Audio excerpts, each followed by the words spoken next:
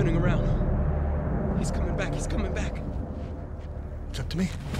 One man alone, betrayed by the country he loves. Now its last hope in the final hour of need. Before time began, there was a guy, hyped for a movie, and then there was another movie that the guy was also hyped for. But that movie wasn't performing so well. So the guy had a mission. He was but one man, alone, betrayed by the country he loves. He set out to get people to go to the cinemas and watch Transformers 1. Awesome! That's what I'm talking about! Now is the time for us to stand up, together, as one.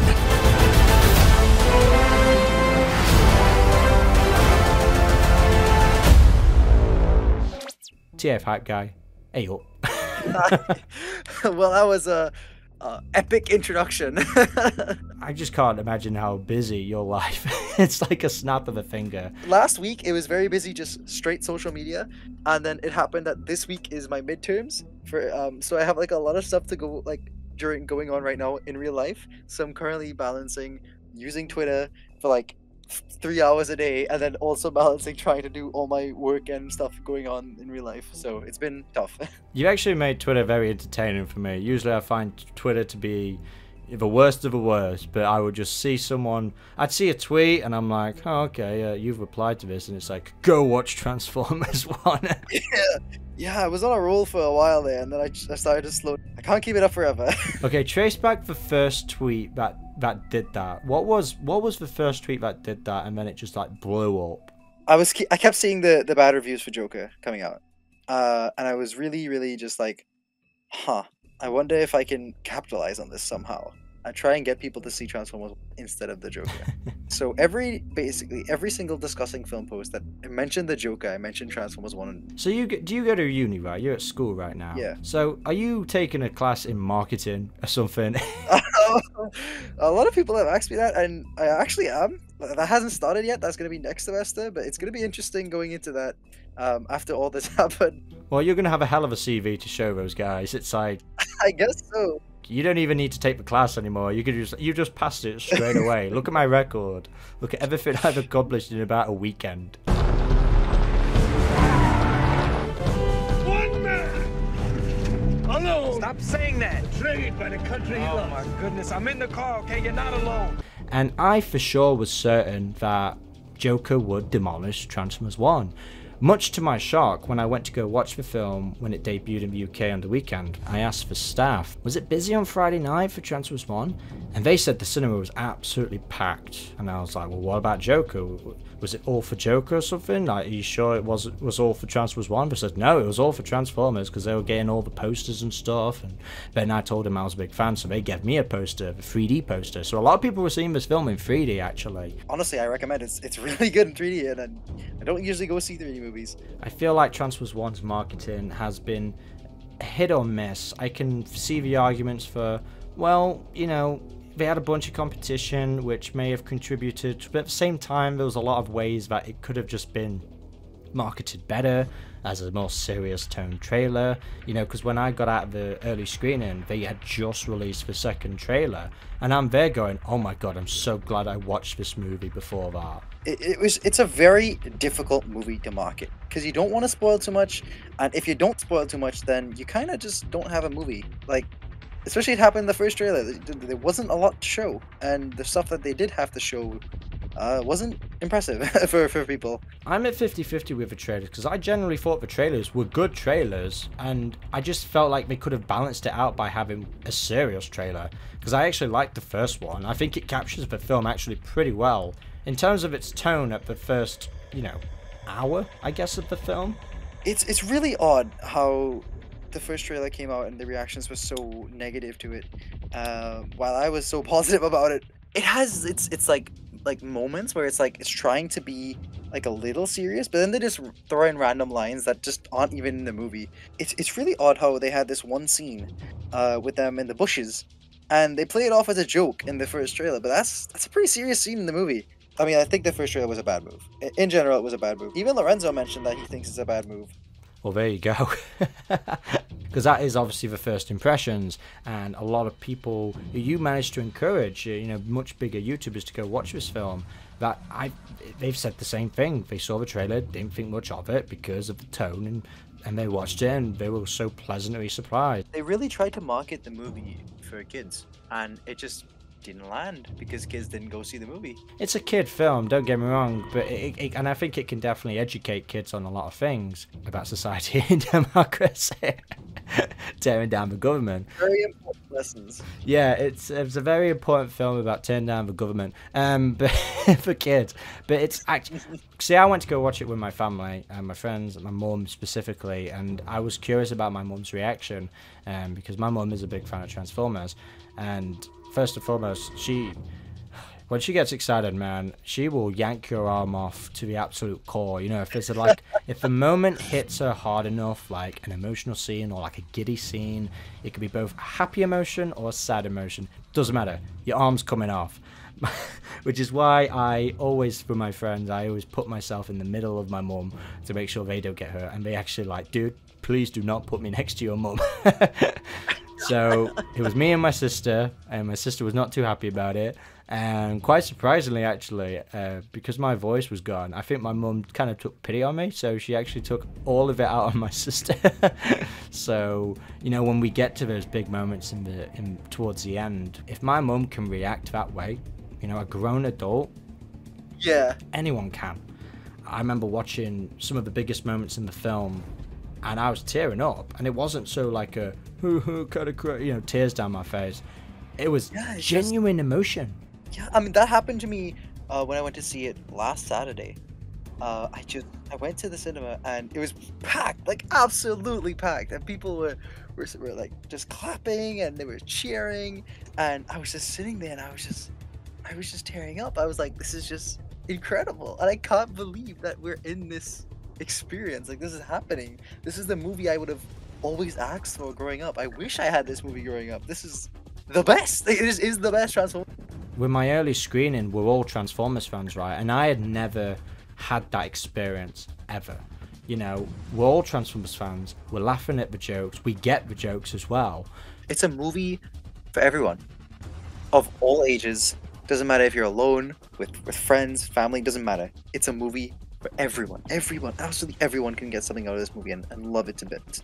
Which is why it's been so good to see your character arc kind of like come full circle. You finally get your buck. Seeing all of this engagement, you convince people to go watch this film, and it's kind of like awesome to see people come back to you and going, wow, dude, you were right, it was a good movie. And when I made my review, for example, I was like seeing so many comments of like parents like saying, wow, I'm gonna take my kids to go watch this film now. My DMs are like, they're at like in the 600 levels right now. 600 people DMing me telling me they went to see this movie and telling me how much they loved it and stuff. And I'm like, oh boy, I need to get through these at some point in time.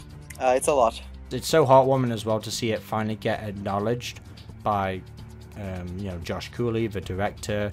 Oh, that was awesome. Yeah. Production people who have been involved with the film. It's just really cool to see them actually acknowledge the fan base. And to actually like go, wow, okay, there's a lot of passion here, and people thinking, oh, he's a plant or anything. I'm like, dude, I've met this guy, and he is not a plant. He is legit. That was interesting to see. I saw those tweets before they were deleted of people trying to speculate that I was a plant and that I was doing it like I was a fake fan and stuff. And I was like, wow, you have not been here for very long, have you? We need to celebrate this. We need to actually come together on this. This isn't just about one person. This is about one person trying to share the love for a movie that we desperately want to succeed. I remember at some point I turned on my Twitter and I just saw so many tweets on your name, like 60k tweets, and I'm like, oh my god, what's he said now? What's he done? And I'm having a look and it's like, oh my god, he's responded to so much more. But that's a good thing, because it's like it's actually become a meme within itself. Yeah, it has. It has. Do you know what's not dead? You know what's not bad? And I love that kind of, and some people cut it off just as you're commenting as well, like the text is half cut. It's just... well, that's another thing. That's like part of the reason it blew up that much is that whole subgenre of people just cropping my tweets and posting about it and getting hundreds of thousands of likes. It's like, that was a really cool thing to see. That how big those got. The KSI one made me laugh a lot. It's like, dude, I know you go for a I rough was trying to time. cheer him up. So I know you've got a bad song, dude, but hey, you know someone that'll cheer you up. Transformers 1. He's having a rough time. I was helping him out. He's having a worse time now. He's on Britain's Got Talent. He's become a judge. Oh no. Yeah, that's oh no, alright, definitely. Anyway, regardless, talking about Transformers 1, let's talk about the box office, because that's one thing you wanted to set a task for, is to get the box office to a certain amount. And like much everybody, we want this film to be a massive success, but how do we get the word out? Do you actually think that all of this engagement, all of this tweets has actually contributed at all to the success of the box office this weekend? The thing is, I think it has, but not significantly. Like, because the thing is, right, no matter how much promotion you do on social media, the proportion of people who are on social media seeing these tweets is very small compared to the general audience, right? Because if you do the math, if I get 150 people, sorry, 100,000 people to see this movie, which is a lot of people. 100,000 people is a lot of people, which I honestly think I might have. I've gotten like that many people to go see the movie, and if I did get to see that many people see the movie, that's like only like $1.5 million. That's not much. Every time a week passes, there's a drop, obviously, in the amount of people that see the movie. People study these percentages, and someone sent me some of these percentages, and the percentages for last week, it only dropped 30% from the week before. And while that seems like not very impressive, it's impressive considering that the movie was removed from, I believe, 400 theaters in the US. So even though it was removed from 400 theaters, it still only was reduced by 30%, which is, so when someone pointed that out to me and someone explained that to me, I was like, damn, I actually maybe have done something. That did cheer me up a lot. It made me feel like I actually did something. Well, with each person that goes to watch a movie, a branch gets created because they spread it on to other people who obviously don't have Twitter, who have no idea about the growing passion to want to get people to go see this film in cinemas. So it spreads around, you know, and it's a shame that the competition, you know, we've got The Wild Robot, which is a film I still want to see, and it's like, it's a shame that both movies just can't be appreciated. I would like both films to reach, you know, $1 billion at the box office and that kind of stuff, but... Yeah, I said that. I said that I would love for both films to do incredibly, but the reality of the situation is one is going to end up eating the other, and it's unfortunate that Transformers ended up getting eaten, in a way. The word of mouth for The Wild Robot is insanely high. It's so good, and that same word of mouth that could have been used for Transformers is being used for The Wild Robot, and that's fine. You know, I'm happy for The Wild Robot. I'm happy it's getting a sequel because of how incredible the movie is. You know, it's just a sad reality of the way things work sometimes. I feel like another reason why Transformers 1 has become somewhat a success in the UK anyway is because the Joker, you know, it didn't do so well, and it hasn't done well in general, which is quite surprising because even though it's arguably a, you know, whether or not you like the movie or not, regardless, it's still a huge IP. It's the Joker, and that first film made $1 billion, and you'd think that even if people saw bad reviews, they'd still be curious to want to go see it. And while I went to go watch it, I went to go watch it with my family, and my mum turned around and said to me, "That was weird." That's all she said. I had to say about the movie. She turned around and she looked at me and she goes, "That was weird." I didn't even think I was going to go see it, to be fair. It was just kind of like, oh, I might as well, you know. And I didn't read any reviews. Yeah. I didn't read any reviews because I don't really care about what people think about a movie that I'm not really that interested in seeing. It's like, I'll judge it for myself, you know, whatever. Yeah. But Transformers Yeah, 1, I was kind of more careful with looking at reviews because I saw the IGN review and I'm like, well, it's IGN, who cares? You know, it doesn't matter. Yeah. It's one opinion over another. You know, you look at the overwhelming positive. That's what I was trying to tell people. It's like, don't let one review ruin the whole experience for you because one person probably just didn't get it. And I read that review and they didn't get a lot about the film at all. In fact, they made a lot of errors and mistakes saying this and that didn't happen when they clearly did. Did you not see the dozens of female Transformers in that film? You know? Yeah, it was, that IGN review it's an enigma in how weird it is because it's like the person never watched the movie. I don't know what movie you watched, but this wasn't Transformers 1. Yeah, it was a bizarre... He like saying Brian Tyler's music was like in background music, and I'm like, I'm sorry, what? Like, you can't just compliment the dude and say he came out with a good score for the previous film he did, and then say the score he did in this movie was just like background noise. It's like, what? Brian Tyler's score was just breathtaking. Like, even my mum recognized the score. You know, she's watched Transformers Prime and she recognized that score immediately. It's like her hand was like, oh my god, I'd heard that music, you know. Even if Transformers 1 is not a smashing success, I still think it's going to get a sequel just based on the strong reception the film has received. Like, I think that it's made clear to Paramount, Lorenzo, and Josh Cooley that fans want more of this, and now it's going to set a precedent for the Transformers live action movies. Like I said in my review, I was like, they need to up their game now. They need to up their game. Fans, it's been proven that they want more screen time with the robots. Well, that's the thing. I mean, that's why I think a lot of people give the G.I. Joe crossover a bunch of hate. They're like, this is not gonna work, it's gonna be terrible, but I'm like, I'm cautiously optimistic. I feel like it would make the human characters a lot more compelling, because it's characters that people can actually recognize and you know, they know about, you know? I think it's just because it's like the crossover, the Marvel wannabe tie-in stuff, but I said in I did a video on G.I. Joe and I said, look, it could be really good, and I like to be proven wrong. You know, I may not be vibing with it right now, but I like to be proven wrong because I like to be surprised.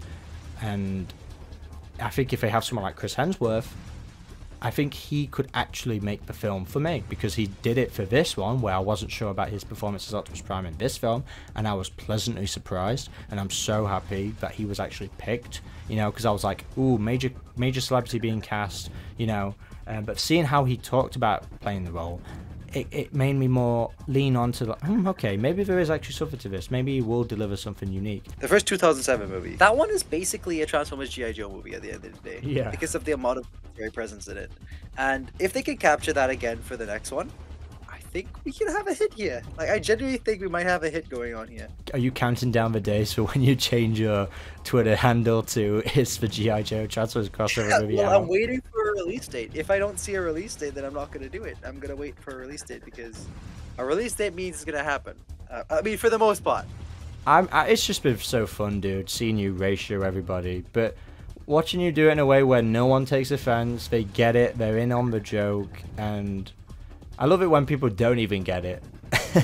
It just makes them more curious to go, wait, what is this about? Like, I'm looking at a tweet right now. Like, I've got you in my head now when I'm looking at these tweets. There's a tweet where this is 1,000,000,000 times better than sex. It's when Ironhide slams on Optimus and he transforms. I just imagine you in the comment going, you know what's better than sex? It's Transformers 1.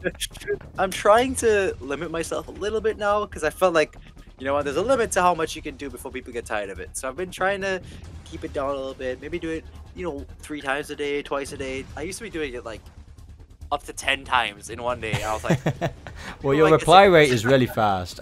It's really hard to reply to comments. Sometimes I have to take time to think about what I'm going to reply to, because but you reply so fast, and it's so actually nice to see that, to be honest. It's just exciting to watch someone say the littlest thing and you're like, a whole paragraph. It's been very, it's like it's developed as a skill at this point. I'm so good at transforming anything into a Transformers tweet. Yeah, it's kind of crazy. One quote I've seen a lot of people spread a lot: there's a hype guy in all of us, you know, and it just takes one person to unite that spark and spread like wildfire, and in a good way, because a lot of Twitter is bad, you know, a lot of negative stuff, and it's just been fun, you know. You see more Simmons to me. I see you now as that character. It's been so fun seeing Twitter transform. Again, I'm using the word transform because it's literally what happened. Into this thing where we're just all together, like trying to promote this movie and get it out there. And it's been fun. It's been very fun. Not to mention, the marketing for a second film would be so much easier, because you can actually put the characters you want to use in the trailer. But they've got to mess around with other things in Transformers lore, like combiners, triple changes, and stuff like that, you know. We got a lot of the High Guard members, a lot of jets, but we need to see more characters that do more stuff. We got a lot of name drops in the race, so gotta hope we can see some of those characters. Yeah, exactly. There's so much more, and the guys behind it are actually Transformers fans, so I am confident that there are a lot more surprises. It feels like sometimes they could have gone a lot more with this film, but I feel like they were holding themselves back in some areas just so they could deliver a much more bigger story for the sequels. So it's just the beginning, really. It's just the beginning, isn't it? So once again, it's so nice to have you on. It's so nice to have a little chat with you, and it's so nice to see the attention you've been receiving. As someone who's already met you once, you know, you were so nice and so pleasant to me when I first met you at TFCon, and you know, time jumped by. You know, I remember seeing you around when Rise of the Beast was getting all the attention, and seeing that, you know, be applied for TRANSFORERS 1 as well. It's just been fun. It's made Twitter so much more entertaining these last few weeks. I've been hearing it a lot, and every time I see it, I'm just hot one. I'm really hot one. And I can't wait for it to start again when it comes to the Transformers sequel. Actually, I have a little bit of time to. I don't think that movie's gonna come until 2027. Anyway, guys, I've been Comodin Cam. Be sure to like, comment, subscribe, and be sure to follow TF Hype Guy if you want to get all news instantly, because it is basically instantly. You get the news out there pretty instantly these days. Yeah, I try to be as quick as I can. Give that dude a YouTube channel. Maybe, but that's a lot more work that I can do. I can manage my Twitter well. YouTube channel, boy, I respect YouTubers a lot because that is a lot of work. Tell me about it. Until the next video, guys, I've been Comodin Cam, and goodbye. And goodbye as well.